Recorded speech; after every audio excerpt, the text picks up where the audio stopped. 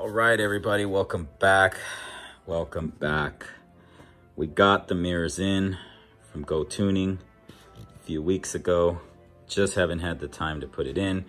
Decided I'm gonna just go ahead and slap this sucker on. I'm gonna try a different approach. And I think if I end up popping this mirror out, it's gonna make my life a hell of a lot easier to install this mirror. Another option is I could put some tape on the actual mirror, you know, kind of double-sided, kind of hold it and stick it in place.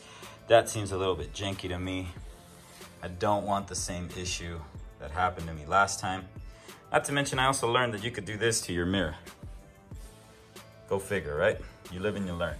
So I'm gonna give this a shot. We'll see what happens. So anywho, as far as tools that I'm gonna use is, I'm gonna try and use this pry tool or this one here to try and get the mirror to pop off.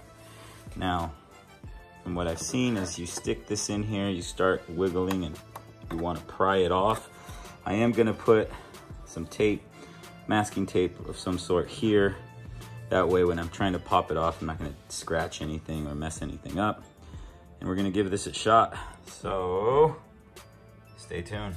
As you see, I've masked out to the area. I'm gonna try prying it with this piece first.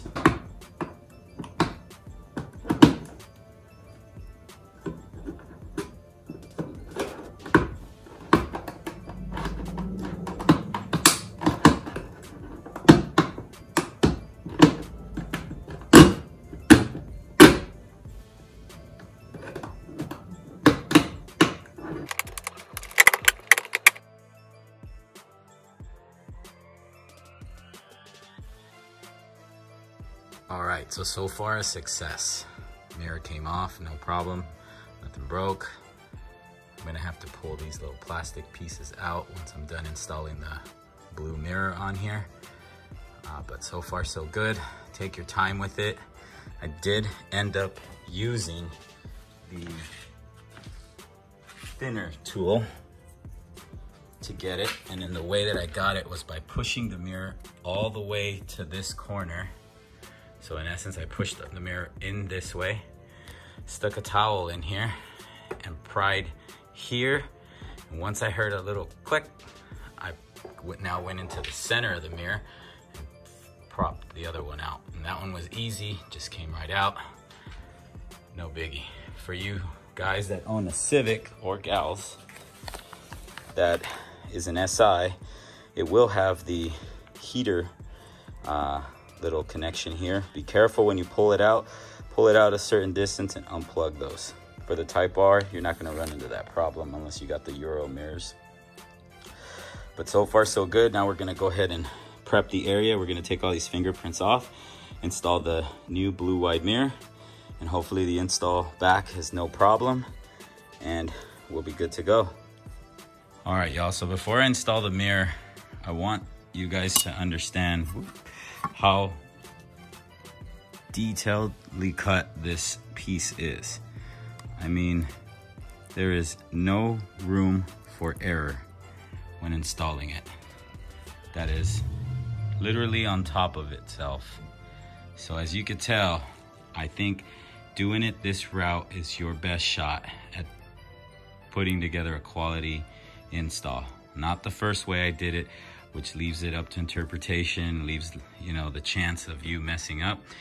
And I want to give you an idea of what it looked like when I first installed it. That's what it would have looked like. That's how bad I messed up the first time. You have to put the adhesive tape on the back of this piece that's going to stick to here. Now I might just put the adhesive tape on this mirror and lay this piece on itself. But I'm not sure. Kind of nervous right now, y'all. I don't want to F this one up again and have to come up another, you know, $100+ to repair this mirror fiasco. But here we go, wish me luck. You see, I'm already having 7 years of bad luck thanks to that mirror. Woo! We got it done, y'all. We got it done. think I did a damn good job on this mirror compared to the other one. As you could tell, there's a slight little notch right there. Right there. This sucker is on as evenly as possible. So this might just be either the way it's cut or maybe on my hair off, but oh well. It's on, looks great. Now the hard part is going to be to pop these little pieces back in here and make sure that I don't break anything and that the actuators work and everything's ready to go. We'll test that out once we've installed it. I will link in the description below the video that I saw, which gives detailed instructions on how to do it. But again, they're not installing a Spoon Sports mirror. All right. Went ahead and tested the mirror, left and right, up and down, works perfect. Installation is a success. At this point, I'm just gonna go ahead and remove all of the masking tape and call this dog and pony show on night. Had to do it twice because the first time when I installed it, like I said, it's a little triangle in here. There's one white actuator here, another one here, and then the center ball joint or whatever you want to call it. First time I put it in, the little plastic, like little cover for the actuator pushed in too much. So once I installed it and I was moving the mirror, it was working up and down, but not left to right. I went ahead and had to remove it, reinstalled it this time, making sure that those little white pieces are pushed all the way in at the same time that the rubber, grommet that's around it is properly around that little white ball that's on that you'll see. I mean, again, if you don't, that little rubber piece goes into the hole that you're pushing in that white actuator, and when it tries to turn, it doesn't have anywhere to grip, so it doesn't work. I used, with part of my kit that I have for removing plastic pieces, this guy here and that guy, I used it so I can pull it out of the hole that it was in. And once I was installing it, I just kept kind of poking at it, making sure that it stayed popped out instead of depressing in as I was pushing in that piece. So again, installation's complete. I'm just gonna clean this sucker up and call it a night. But again, go ahead and smash that subscribe button. Okay, so quick first impressions on the springs and rigid collars. So far, the springs feel great. I do notice that in sport mode, it's a bit stiffer.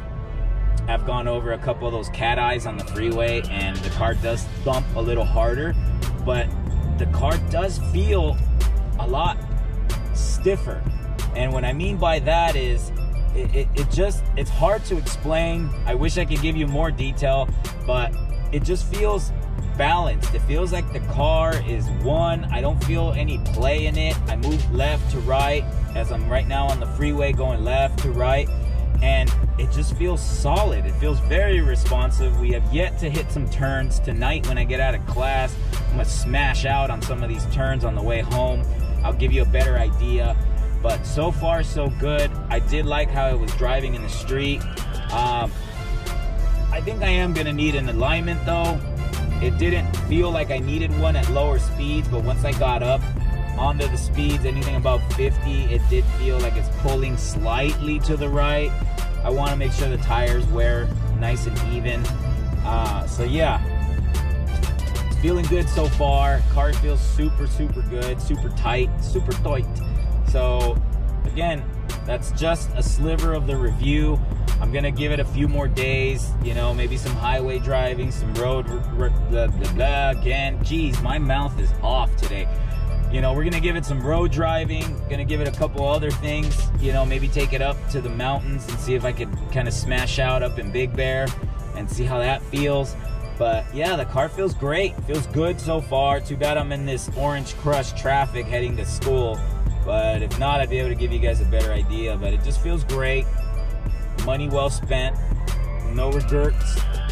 And again, big shout out to Andy over at Socal Motorworks. Look him up if you're in the SoCal area, or even if you're in the California area and you want to get your car dialed in right, go see him. He's not gonna come in and want to push you to do anything. He knows what his time's worth, and it shows in his work. So far, I'm super satisfied. I'm gonna go back to him to get the parts that I just got at Spoon installed by him. Besides, he let me hang out in his waiting area all day. Who does that? He might have wanted me to get the hell out. He even let me record. He let me, you know, do a couple things that he's probably not supposed to do. The guy is super sick on first impression. And you remember, you know, my buddy Nelson always told me this: first impression is your last impression. So literally, he won me over. I'll be back to even service my cars with him.